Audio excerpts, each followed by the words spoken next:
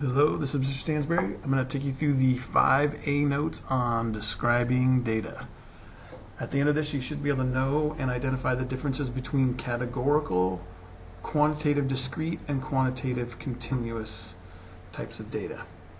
Okay, so let's take a look. All right, the first type of data that we're going to take a look at is categorical variables. Okay, so categorical variable is just a variable that describes a particular quality or characteristic. Okay, and that usually means that there's no numbers. Okay, that's the big, easy way to try to figure that out. Okay, so color of eyes, favorite superhero, whatever else you can think of. Okay, something that doesn't really involve numbers. Okay, next one is a quantitative variable. Okay. A quantitative variable is a variable that has some kind of numerical value, so somewhere in there there's a number.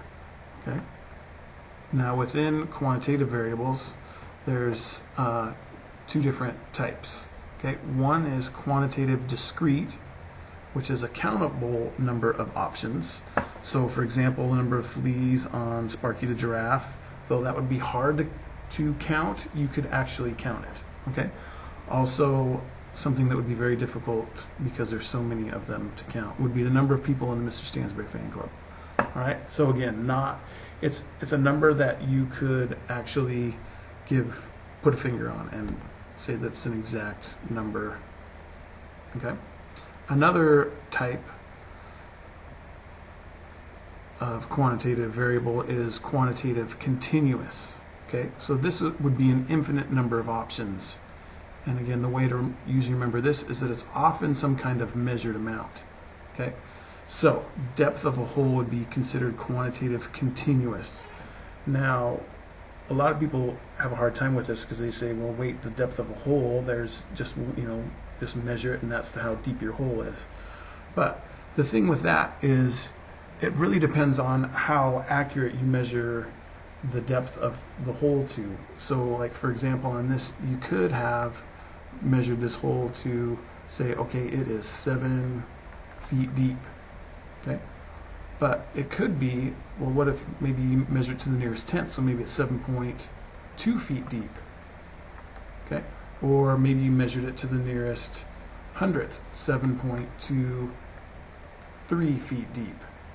Okay, and then again, that can go for on and on forever and ever. So there's truly like an infinite amount of depths that hole could be, depending on what you measure to.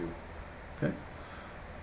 Also, another example of that would be the height of the tallest person in the Mr. Stansbury fan club. Again, it all depends on. That's considered quantitative continuous because again, that height could be measured to any degree, any decimal point. So that's why that's considered quantitative continuous. Okay? So again, the difference between quantitative discrete and quantitative continuous. Discrete should be a countable number of options. Again, the number of fleas. It doesn't matter what. You can only count to the whole flea. So that would be quantitative discrete.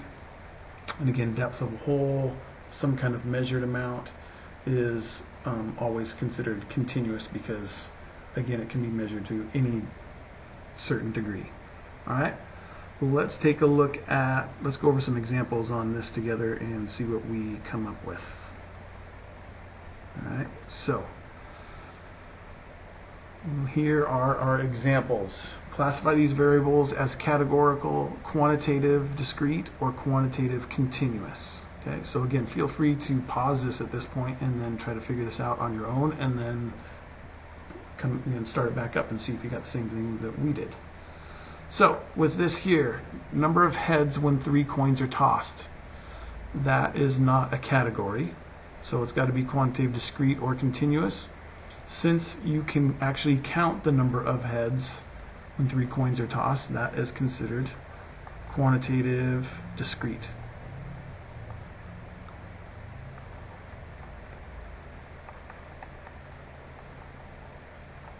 Okay. B, the brand of toothpaste used by students in a class. So that, again, is a category because it doesn't have any numbers in it. That's usually the easiest key to figure that one out. So this one would be considered categorical. All right. The heights of a group of 15-year-olds. So again, since you're measuring something, and again, it's a number, well, one, it's quantitative, but since you're measuring something, it's quantitative continuous.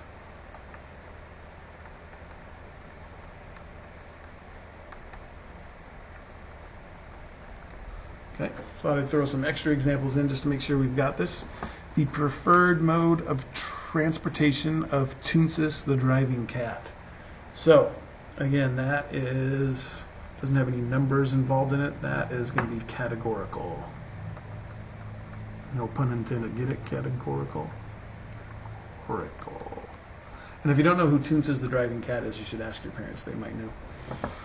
I bet you they have it on YouTube too.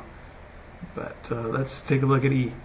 E, time spent making Mr. Stansbury fan club posters. So again, that is going to be an actual number, and we're going to actually count that, right? So actually we can't count that. It's a measurement, right? So time spent, again, it depends on what you measure that to. So since you can't necessarily count that, we would call that quantitative continuous.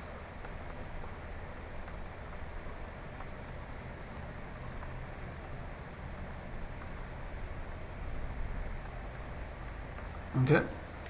And then F, number of markers used on the Mr. Stansbury fan club posters. The number of markers that you actually pulled out of the box to use is something that you can actually count, so that would be quantitative discrete.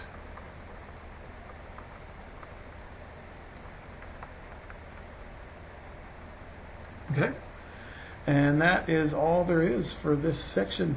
So if you have any questions, feel free to ask. Thanks.